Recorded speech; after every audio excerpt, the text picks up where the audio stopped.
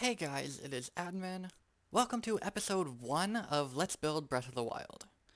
Today we are going to be building the Great Bridge of Hylia, and there might be a slight spoiler of it on my map right now, but I wanted to go into the details of how I got what I'm building before I actually show you what I've built so far. Also on the screen right now is a beautiful tree built by Astro MX81. It's not done yet, obviously, but it's turning out nice. Anyway, like I said, we're going to be building the Great Bridge of Hylia, but to start off, we actually need to know how big the bridge is and how to build it. So let's jump to a picture of the map. Alright, so from the picture of the bridge, we can see, if we take pixel measurements, that it has a length and width, obviously. Now, we need to divide this by half because that's how we determined what each pixel is in blocks. It is half of the map size. So, the map itself, the full map, is 24,000 by 24,000 pixels. So if you half that, you get 12,000 pixels by 12,000 pixels. That means the Minecraft map is 12,000 blocks by 12,000 blocks. But the bridge section itself is 180 blocks by 60 blocks. This gives us an angle, and I mean obviously you can see on screen, the bridge is not straight up and down or horizontal, it's not vertical or horizontal, it is clearly at an angle. But doing some simple math, we can simplify this equation, if we make one and then simplify it, to get y equals negative 3x. Using a graphing calculator, we could very easily see that this is correct. Now, if we jump back into Minecraft, we can visualize what this actually looks like. If I quickly grab a block, what that basically means is we need to come down 3 blocks and then over by 1, and so on. So this is that angle there. Of course, this is really rough, so we can do the same thing in chisel and bits. So let's come to the edge of this. Okay, so block edge, we can go 1, 2, 3, 1, 2, 3, 1, 2, 3, undo, like so. And that is also the same angle, just scaled down. Now, if you do that over and over again, you'll notice, obviously 16, because a Minecraft block is 16 of these pixels, does not divide by 3. But 48 does. So we get a repeating pattern once you do this for 3 blocks. Like this. We have a repeating pattern going all the way across the block. So, that allows us to...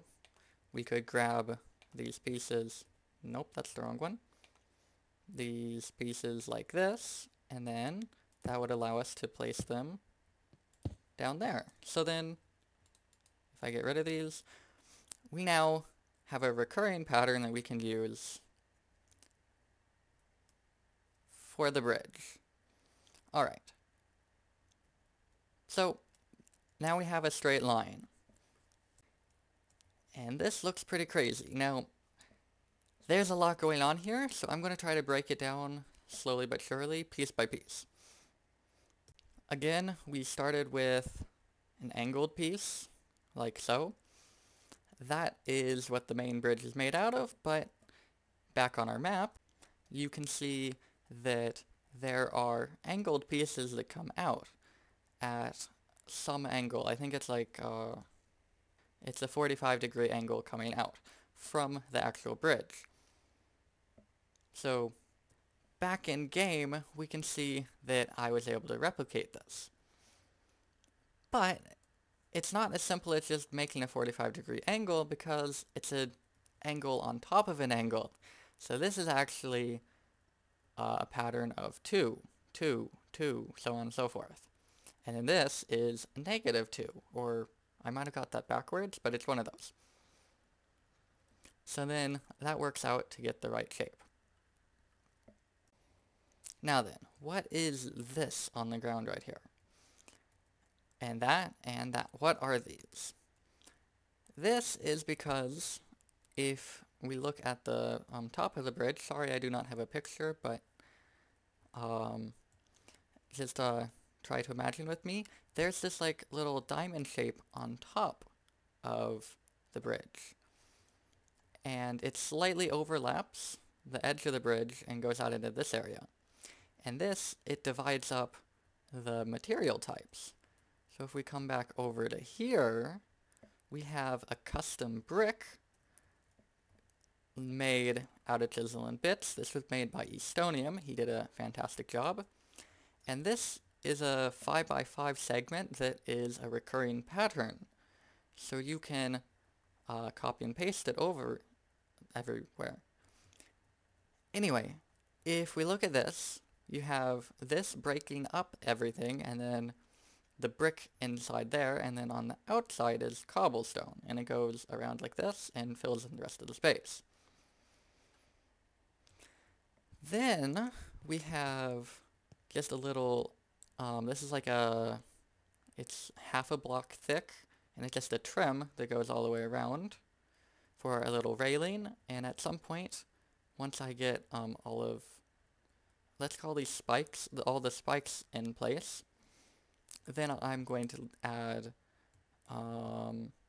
like an area where it comes up to be a full block in height, because there are like little decorative bricks that come up higher. So you might be wondering why I didn't just copy and paste this design over there and over there. That's because, unfortunately, due to how Minecraft works, this is on a slightly different grid than this is, and this is on a slightly different grid than this is. You can see this is marking the center point right here, this little post. Notice that it's not on the center of the block there, where if we were to draw a line here, this is center point is on the center of this block. And so notice how it shifted over to this side? Well, check out the next one. It shifted over the other direction. And that's just due to how the math ended up working out for the spacing between the pillars. Yep, that's right. This bridge has pillars, obviously, because it's a bridge. They need pillars to be supported, especially if they're made out of stone. So let's look at the pillar.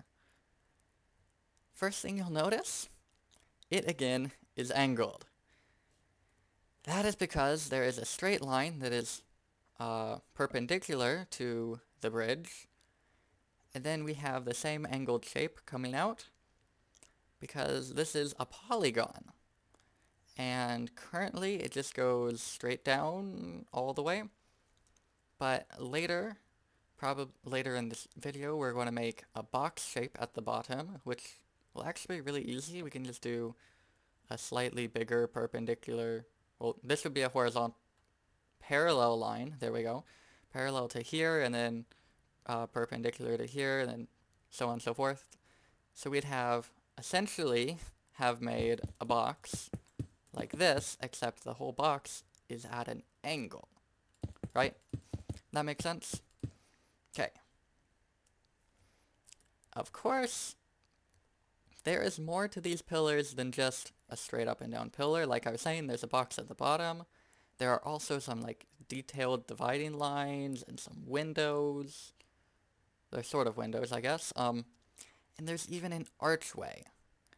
This archway is going to be very fun as, well, it's also at an angle. Everything is at an angle.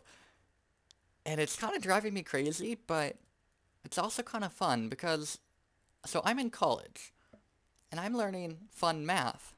I say fun partially in a sarcastic sense, but I'm learning math, and I'm able to directly apply it here with these angles. And that's really interesting to me. So this project has been quite a fun time so far. Anyway, I think I've really explained all that I've done so far. Oh yeah, there's a little bit. I need to copy and paste some of the pillars because some of them are missing clearly, but I figured there's no point of really doing that until I detail them out. Now, what is this tall line right here? This is where a central pillar comes down, and unlike these, it's not a polygon. It's actually just a big box. So I measured it to be twice the size of these pillars, and they have a half archway connecting to it, so that's actually how I got that measurement. They both have half archways. That makes it twice the size of them. So it should be really easy to measure it out. Then we can make a big box. It will be really easy. So yeah. So what is the next step for me?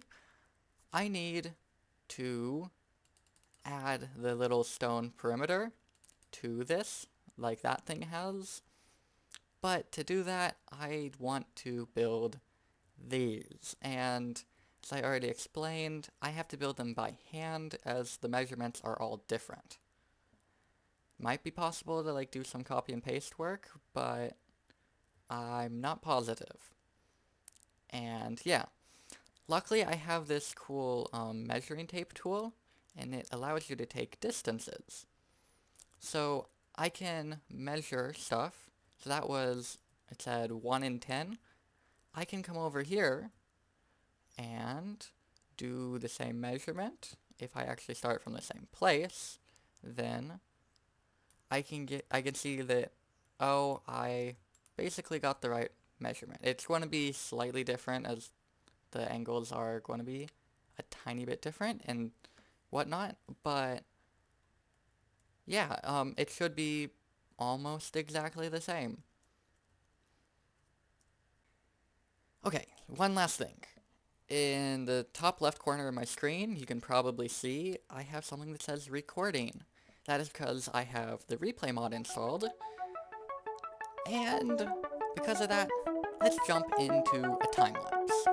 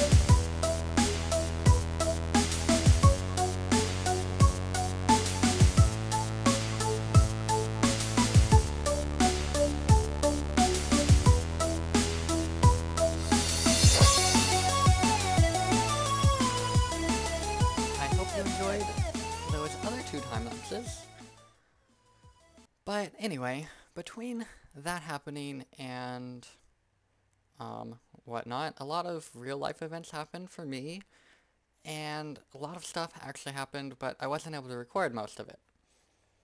Anyway, I'm going to go over what they are.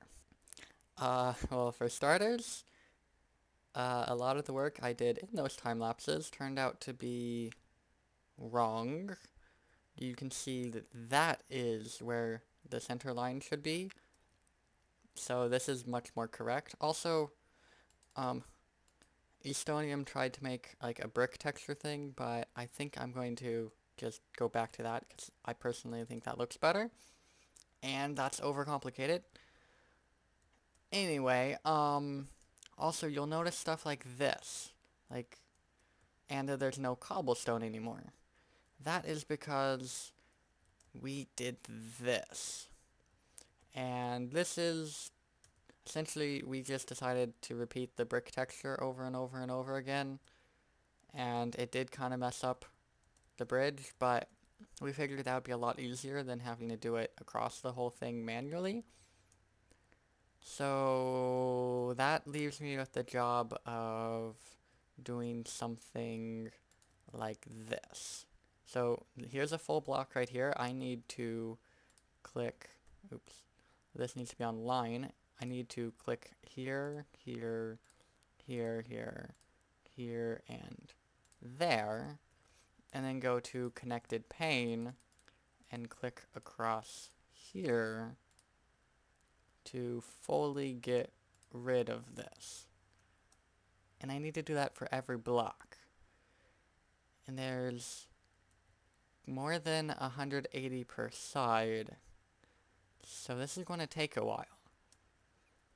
But obviously, this episode's already stretching on, so I'm not going to be able to do that today. We're going to have to split this into a part 2. I hope you tune in for that, but let's keep going over what I did. I made some crenellations. They're currently redstone blocks, because I was just marking stuff out, but this is the spacing we're going to be going with, and I'll make more of them, but they are copy and pasteable, and it is great. Besides that, let's see. I built this thing down at the bottom. This is what the base of the pillar is going to look like, and this is going to stretch up by a couple blocks. Again, I think it looks really nice, though I haven't put any time into it currently. And that's about it. So yeah, I hope you guys enjoyed the episode. In the next one, hopefully we're going to sort out this top structure here, change this back to cobblestone, add the crenellations along the top, and then maybe do the archways. And then there'll still be a fair amount of work for us to do, so we might need to do a third episode. But at that point, it should be done, and I'll be releasing it to you guys. So, anyway, I hope you guys have enjoyed. This has been Admin, and I'm out. Thank you so much for watching.